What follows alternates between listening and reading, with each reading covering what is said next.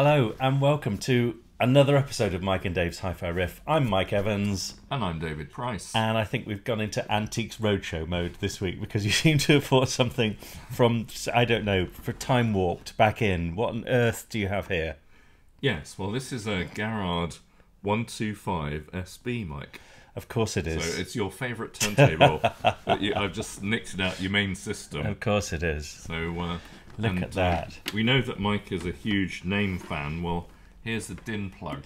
Oh, that would fit into my Nate. It probably would. Probably only in the tape input, but yes. I know you're a fan of DIN plugs, so this is obviously hardcore hi-fi credibility and kudos. Just have a ceramic cartridge or something like that. How dare you? It's got a moving magnet. you obviously not original from 1912 or whenever you got that. Does it just play 78? Scurrilous accusation. I think it also plays other speeds as well. Actually doesn't have a 78 on this one. Now look, I'm doing this a disservice because this was produced local to us. This was a Swindon. It was. Yeah. Can you do a Bristolian accent? I'm not going to. My lover. You just carry on. I'll let you. Why don't you talk in Wiltshire in a heavy Wiltshire accent for the rest of the? I could have a go and drink cider. Yes. Yes. Yes. Well, that's a good idea. We'll try that next time. Yeah, it sounds like a great idea actually. So my apologies for my colleagues' flippancy here, if that's a word. But this is a classic turntable from Swindon. It's a Garrard 125 SB, and it's basically a luxury SP25. So our riff is devoted to the SP25, but we're illustrating this because this is like the pinnacle of SP25s. Is that like saying it's like a luxury Reliant Robin? Yes. No. So it's no. So if you had an SP25 in the mid 70s, you would dream of having this beautiful turntable here. I'll just hold it up like that, as long as it doesn't break. Very brave. Yeah. So you can't do that with a Lin, Mike. You probably couldn't. You wouldn't be able to lift main it. Bearing. You would actually. So there you go, and you can actually lift it as well, which unlike my Technics SP15. To be fair, the reason why I'm being a little bit scathing is because I'm feeling a bit pompous because I've got a Pioneer PL12D, which don't mention that in as a Wiltshire resident myself, it was that turntable, the PL12, killed the Wiltshire turntable industry. And do you know, you had the most brilliant analogy because you were talking about the Honda CB750 motorbike, how that killed the whole of the British motorcycle industry. Yes. And the Pioneer pretty much did the same for a while, didn't it? It that did. Sort of came out and ruled the school. It did. But interestingly, this was, what year did you say this was again? So this was about 76, 77, 78. So we're well into Lin Sondek territory, aren't we? Yeah. You know, the Lin was 73-ish, So 5 years on, and they're still producing this and trying to compete against the Lin. Yeah.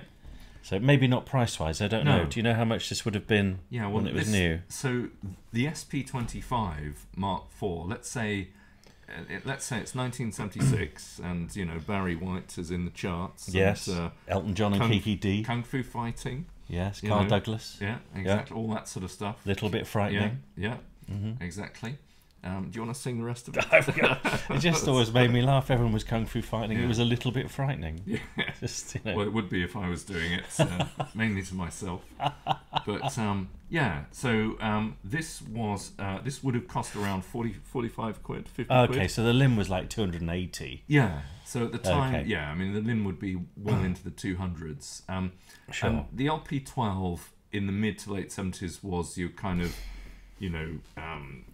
quintessential British high-end super deck, wasn't it? Yes. And this was your sort of quintessential British entry-level turntable. So would this be like, in all seriousness, like say something like a dual CS505 Mark II, which is what I cut my teeth on? Yeah, that's an absolutely great analogy. Okay. So this would be the late 70s, the sort of latter half of the 70s version of the dual, I guess.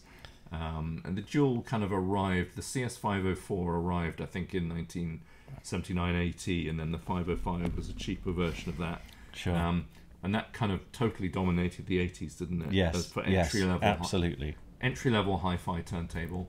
And this was kind of a rival to the Pioneer PL12D or the 112 later. Nowhere near as good. Nowhere near as good, yeah, exactly. And that, viewers, was its tragedy.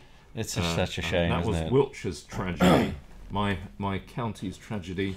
And and you can be as flippant as you like, Mike, but it killed Swindon. But they did the 301 and the 401, yeah, didn't they? And I remember it was either the 3 or the 401. You could have an SME 3009 tone arm on it, which was a cracking tone arm. I bet that was a decent setup. I'm not saying yours isn't. By any stretch of imagination. The SP25 is a legendary turntable, and the what dare you, Mike? The 125 is is obviously 100 times more. I can almost sense this insincerity from you there, Mike. So, it's not like you to be that. So. I'm a little bit disappointed that I haven't had a chance to listen to this. Well, you don't be. I was just looking at this mat here. That mat looks so. That's what kind of dates it.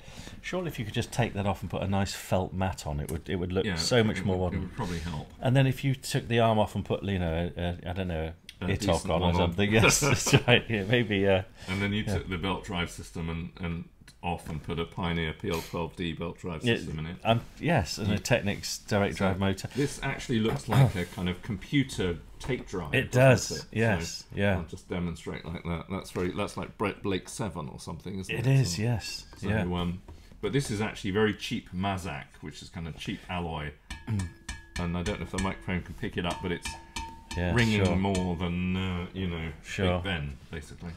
Interesting, isn't it? How the world has changed with all of the materials and things. Yeah. But this is kind of Genesis in many ways, isn't it? This would have been entry level. This would have been the start of your hi-fi journey for that era. Yeah. So if you were really getting into hi-fi in the mid to late 70s, then this would be your start. You probably have something like, I don't know, a quad amp or a leak or something like that maybe. Yeah, I think it's probably a bit too high end. I think if you're running a quad amp or a leak, you probably have a 301 or a 401. Okay, fair point. Yeah. So I mean, I think the thing about the Garrard SP25 range in general was that it was a kind of poor man's high end. Sure, if that makes any sense. Sure. So you've got to think about the audio industry, and indeed you think about British culture and British lifestyle back in the mid 70s. So most people, the general standard of living at the time was a lot lower than now, and most people, the largest thing they'd ever buy would be a house, and then a car, and then a hi-fi. Sure. And for most people, hi-fi, as opposed to us, which is the largest thing we buy is a hi-fi, then a house, then a car. Yeah, something like that. Or largest thing is hi-fi, car, then house. Yeah, well, for you, yes, yeah.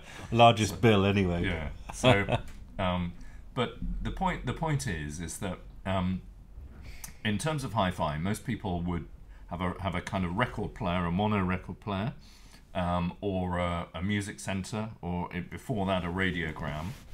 And this was a step up from that because it was separate sci-fi, and it had features that aped, more sort of expensive hi-fi. Yes. It was a kind of Cortina. We were talking about this before. It's like a Cortina 1.6L.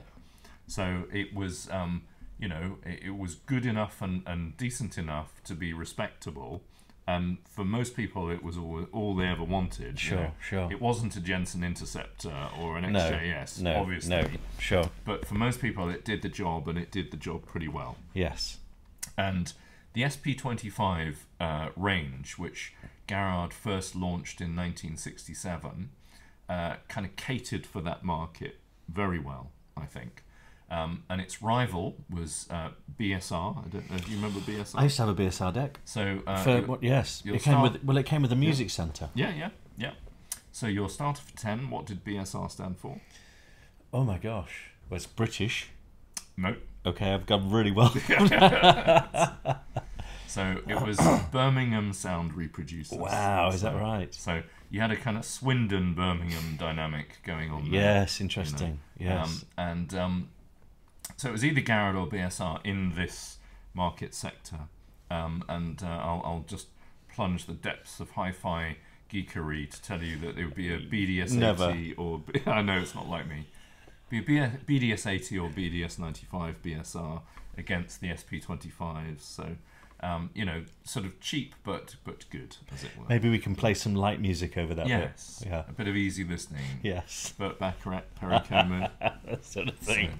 So, yeah. So yeah, the point is that these decks offered automatic functionality. Not this particular one, but the SP25s did. And you know, they had a half decent tone arm, and with the emphasis perhaps on the half. On the half, yes. Yes. They came in a luxury plinth, which is a, you know, sort of, this is sticky back plastic. It's vinyl, fake teak vinyl veneer, with a very cheap sort of. I don't know what the was, a chipboard or something. Yes, and a nice detachable head shell. Yeah. Yeah. And they're all sprung, independently sprung sub-chassis, which was good. You know, many decks these days aren't, and springs are good for suspension. And the tone arm on the SP25s was just about capable of tracking a half-decent basic moving magnet. Wow, okay. So like a Shaw M75-6 wow, or yes, M75ED. You know, the friction is it's much less than a music center, you know, but it's not exactly an SME 3009 or something. It's interesting how things have changed, isn't it? I mean, we're just about to do a review of the we've got the Lynn Sondek LP12 Select edition, which has got their new arm and cartridge on, and you know, you look at the difference in build quality and standard, and it's night and day, isn't it? You know, things really have evolved. In the same way, you know, a Ford Cortina wouldn't cut the mustard with a you know, a modern day average car. You know, whatever that might be. Yeah, absolutely. So, but you know, despite that, I think it's still a thing of beauty, and it's so nice to see some of this retro stuff come through. And you know, it's part of our heritage. It's put us where we are now, hasn't it? Yeah, absolutely. You Wherever that might be. Yeah, so that's really bad. Then. Yes. Yeah. So, but I mean, I think the thing to, you know, the nice thing about it is that, you know, in 1970s sitcoms and that kind of thing, you'd see this kind of thing. You know, so Reggie Perrin's boss CJ would probably have a Garrard SP25 or something, and he'd have, you know, sort of basic separates hi-fi with maybe an Armstrong amp and some kind of thing, sort of Wharfdale Dentons or something. Yes. So you know, it was part of the fabric of the kind of hi-fi world at the time.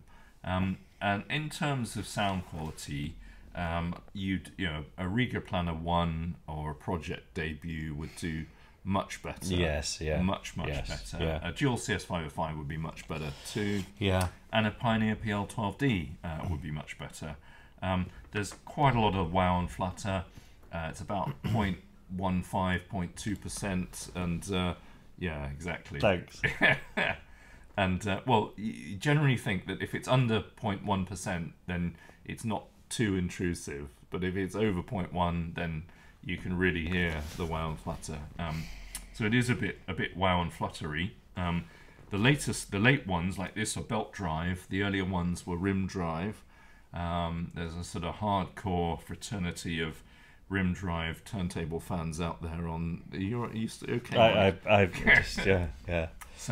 So you lost me at Blake 7. Yeah, okay.